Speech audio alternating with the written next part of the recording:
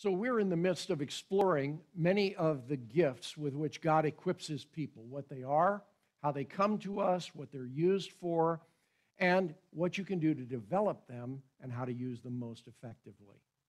Will you pray with me? Father, in this moment, we thank you for your presence, and we thank you, God, for the way that you work, whether we are physically together or virtually. God, I believe you are among us right now. Holy Spirit, speak to our hearts. Teach us your life-giving truths. In Jesus' name we pray. Amen. If you've missed the first two talks in this series, because the amount of information is significant and not easily summarized, I heartily encourage you to read, listen, or watch them on the website. This particular QR code will take you there. You can just snap a picture of it and use it later at your leisure, but this will take you directly to the sermon library. The first segment of our series together examined 3 lists of gifts given by God to his people. And I categorize them like this: motivational gifts from God the Father, which are found in Romans 12, the leadership gifts from God the Son, which are found in Ephesians 4, and the demonstration gifts of God from the Holy Spirit in 1 Corinthians chapter 12. Now, these lists are probably not exhaustive, but they do provide a clear sense of the types of gifts in each category and their common purposes. And with that information as a background, we turn to considering why God has given us gifts at all. And the one aim that all of his gifts have in common is to build up the church, God's redeemed people. That's what he wants to do, and that's what all the gifts serve, is to build up his people spiritually. He's preparing a forever bride that's suited to his eternal Son. God's gifts provide us with the motivations, the guidance, and the power to develop or mature spiritually, both individually and also collectively. We grow together in the love and unity of Christ. I identified 3 areas in a lifetime of spiritual development, and they are identity, trust, and passion. Our Christian identity, developing an active trust in the Lord, and a godly passion for his purposes. Can I just say, without a proper sense of one's Christian identity, the uncertainties of life will throw you off course or sideline you altogether. Identity provides assurance and resilience in the life of a Christian so that you can keep moving forward. Identity is built by the Father's motivational gifts. Without a vital, active trust in the Lord, pride will take over through self-will and self-protection, turning even our good deeds into negative forces. Trust supports humility and perseverance for our Christian journey. If you want to make it to the end, you have to learn to trust the Lord. And trust is built by the Son's leadership gifts. We're going to see how this works in just a few minutes. Without godly passions, worldly passions will naturally take over and rule us. And we'll live by our feelings instead of by our faith. Godly passion is the fuel of the Christian life that draws us toward God and his will for our lives. Godly passion is built as the Spirit's supernatural gifts promote the love of Christ in our hearts and unity in the body of Christ. More about that later today. Last weekend, I introduced the first of these 3 elements, identity.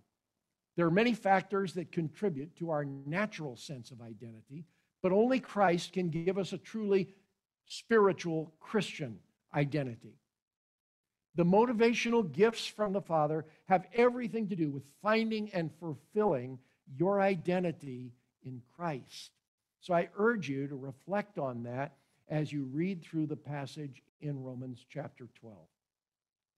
Your identity in Christ cannot and should not replace your natural identity. which Christ has redeemed. He formed you in love. He redeemed you in power, and he loves you just the way you came to him. So instead, you're going to wear your Christian identity like you would put on a coat, like you would put on a garment of new righteousness, never to be removed again. Christian identity clothes you in the righteousness of Jesus Christ. Identification with Christ is how we connect our hearts with his. So as you learn to embrace your new identity in Christ, the Holy Spirit also develops trust in the Savior. And this is the second area of spiritual development. Now, I think it's safe to say that everyone has some kind of faith. However, faith is only as good or valuable as its object. So, if you trust in a chair with a broken leg, what's likely to happen? If you depend on a car with a clogged fuel line, how far do you think you'll get? And if you believe in a lie, where will that take you? So what do we do with our natural faith? What do we naturally trust in? I think we trust in what we feel. I think we trust in what we've been told. I think we trust in what we've experienced, whether good or bad. And I think we trust in what we've studied. But I read in the scripture that the heart is deceitful. God said through Jeremiah, the heart is deceitful above all things and desperately sick, meaning unhealthy and weak. Who can understand it? So if we do as the world suggests and just follow your heart, it's not necessarily going to lead you down a good path. If you depend on your feelings, inevitably, you will be led astray because our feelings are unreliable. They rise, they fall. You can't predict how you're going to feel when you wake up tomorrow, no matter how you felt when you closed your eyes last night. Our feelings are real, but they're not necessarily true in the sense of truth. It's a true feeling, but it's not necessarily the truth about you or even about your circumstances or about other people. And your feelings don't necessarily lead you to truth. And not only our feelings, but our knowledge. Our knowledge is severely limited. Even the knowledge that's the result of our personal experience. Paul wrote these words, 1 Corinthians 13. He said, now our knowledge is partial and incomplete. You know what you know, but we seldom know how much we don't know. How could we? And we seldom know perspectives other than our own. The scriptures remind us that without faith, it is impossible to please God. Is that what it says? It's impossible to please God. And Jesus himself said, all things are possible for the one who trusts. And yet the Bible says, not everyone is a believer. Not everyone does trust. Not everyone trusts in Jesus Christ. The entire sentence is this. Pray, too, that we will be rescued from the wicked and evil people, for not everyone is a believer. In other words, not everyone shares your confidence in Jesus Christ. Some people are indifferent to him. They just don't care. While others are actually opposed to him and to the gospel message that he brought. They think everyone would be better off as an unbeliever. In another place, Paul wrote, God has given to everyone the measure of faith. But the context of that verse makes it clear that he was thinking of a particular kind of faith. He's not saying that every human being on the planet has faith. That would contradict the verse I read just a moment ago. What he is saying, as he writes to the church in Rome, to the believers in the great city of Rome, he's saying that every one of you has faith. You have a particular kind of faith. you have a faith in Jesus. And when he said everyone, the original language makes clear that he meant every one of you, referring to those believers in that great city to whom he addressed his letter.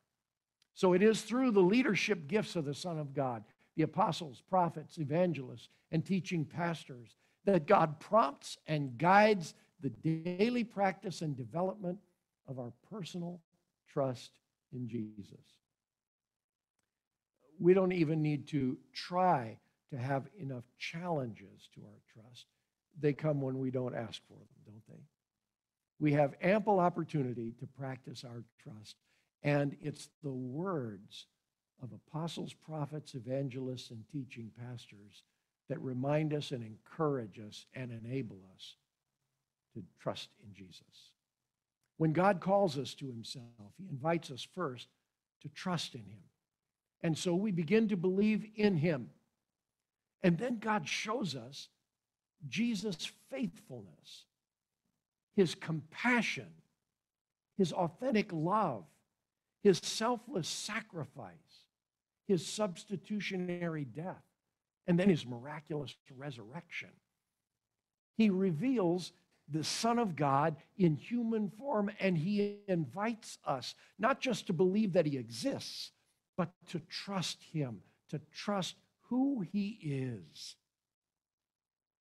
to trust him for forgiveness from all our sins, to trust him for our right standing with the Father, our welcome into his presence, to trust him for everlasting salvation, to trust him to be with us in every circumstance, to trust him to fight for us in every battle we face, to trust him to never let us go, even when we let him go, to trust him to order our steps, to provide our needs, and to secure our victory, to trust him to transform us into his likeness and to be gracious to us at every point of that lifelong process. Christians are who they are, followers of Christ, because they trust in him. Identification with Christ is how we connect our hearts with him, and trust is how we show others that we identify with him. As we follow Jesus, our identity with him becomes clarified, and our trust in him deepens. And to be mature, there's a third area in which we must develop spiritually, and that is our passion. This is more than the natural passion of youth, because this is a passion that has been tested. How many of you like tests? I don't see any hands. Nobody's raising their hands to say they like to be examined. But how many of you know from time to time we need it? And from time to time they help us. And they show us what we've learned, what we've achieved, and what we yet lack. The kind of passion I'm talking about is more than the natural passion of youth. This is a passion that has been tested and tried. In the crucible of life, it's been consumed by the heat until it was gone. And then by the life of the Holy Spirit, it was resurrected to flourish again. If you haven't had a dream or a vision or a promise from God that has died a natural death, then you don't know yet this passion. Because it flows from a well that has to be dug in the heat of the day. This passion can only be gained by wrestling with God through a dark night of your soul. It's precisely the struggle to trust and to hope and to love without assurance, without a sign, without reward that births this passion.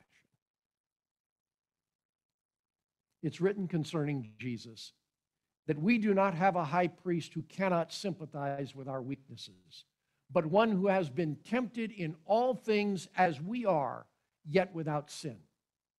Therefore, let us draw near with confidence to the throne of grace so that we may receive mercy and find grace to help in time of need.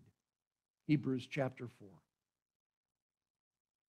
Of all the temptations that Jesus overcame, none are directly mentioned except one: his struggle in the Garden of Gethsemane on the night he was betrayed and arrested.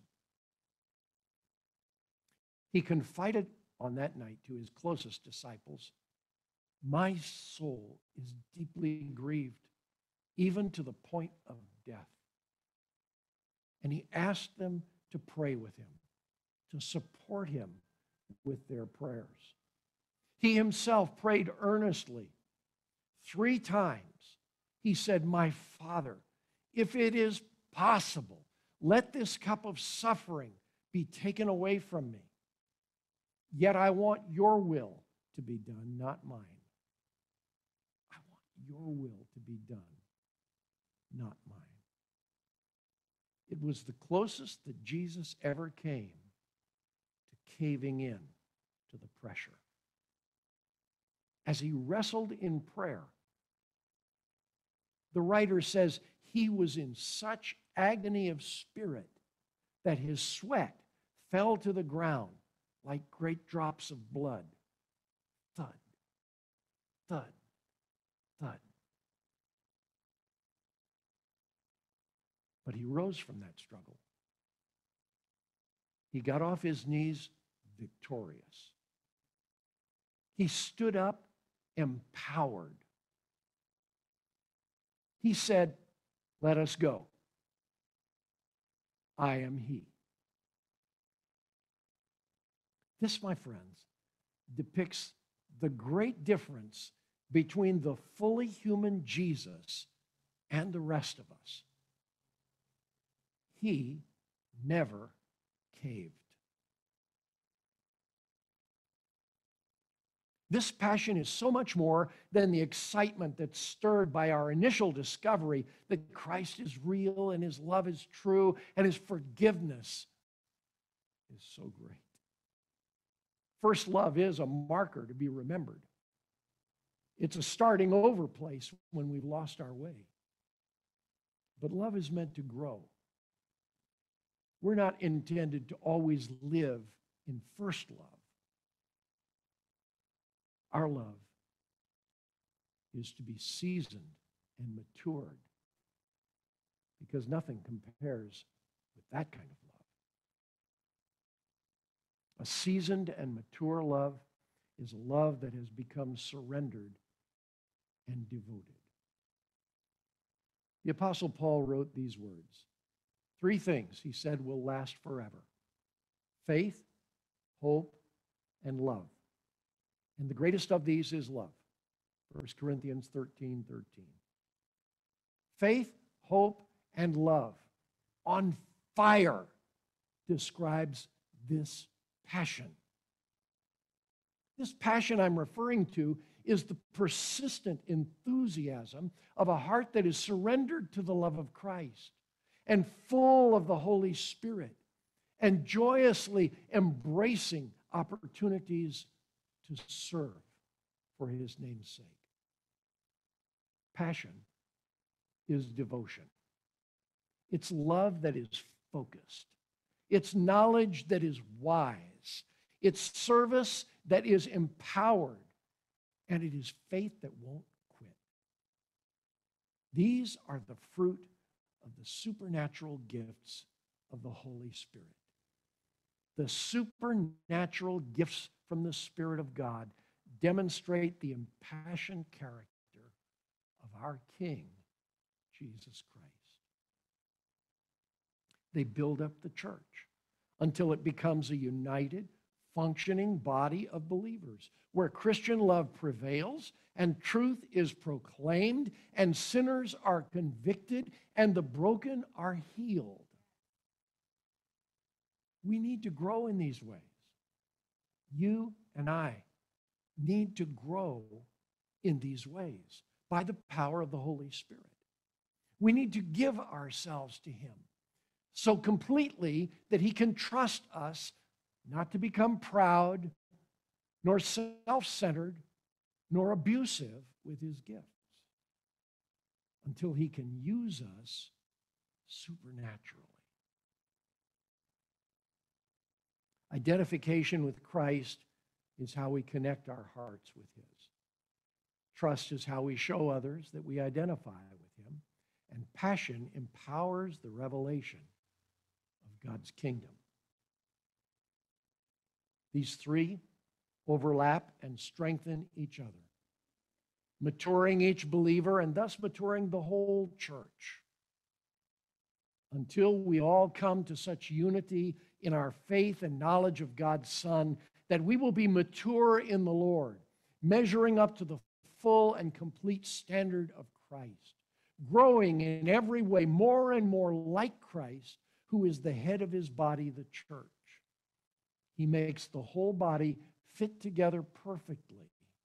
As each part does its own special work, it helps the other parts grow so that the whole body is healthy and growing and full of love.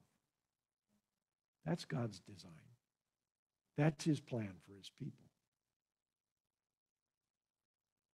So far, we've explored three types of gifts from God, and we've underscored the primary purpose of all of them: to build up the church in its identity with Christ and in its passion for the work of God. Next Sunday, we're going to learn how to use these gifts effectively. But for now, that's where we're going to stop. So aren't you glad you came today? Hallelujah. So glad. Well, let's pray together.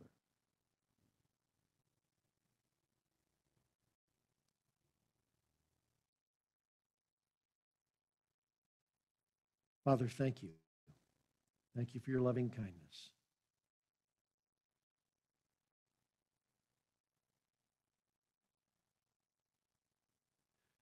You've given us a brand new identity, covering and superseding all that we have become through our growing up years. Some of our experiences have helped us to become good people. Some of our experiences have not. But you've redeemed all of those. And by the power of your grace, made everything contribute to who you want us to become in Christ Jesus. Thank you, Lord, for our new identity in him. Thank you for helping us to trust him more than we trust ourselves, more than we trust our feelings, more than we trust our thoughts. God, continue to lead us in this direction until we just shake our heads at the feelings and the thoughts that oppose him and say, it is written, and go that way. We thank you today that the Holy Spirit is building a fire of godly passion in us. And today, God, we're simply offering ourselves to you afresh. To say not what the world says about me, not even what I say about myself, but what you say about me, who you say I am. Become the I am in which I live. Give me your identity. Let me wear it as an outer garment for the rest of my days. Build in me a confidence in you when I lack confidence in others or myself. Help me to trust Jesus Christ before I turn to what people can provide, or even what I think I can do for myself. So that what I do is empowered by my trust in you. Build this trust in me. Grow this confidence. Become my all in all, with me in every situation. And I pray, God, ignite a fire in me. Release the supernatural gifts of the Holy Spirit in your body, in the church, and in my life to set on fire our hearts for your service. The things that you offer us and the things that you ask of us, we can't do them in our own strength. We don't have sufficient wisdom, knowledge, or understanding. We need you. We need you. We need your power. So order our steps and fuel us with the fire of God. And show us how to walk in our gifts for your glory and our good. In Christ's name we pray. Amen.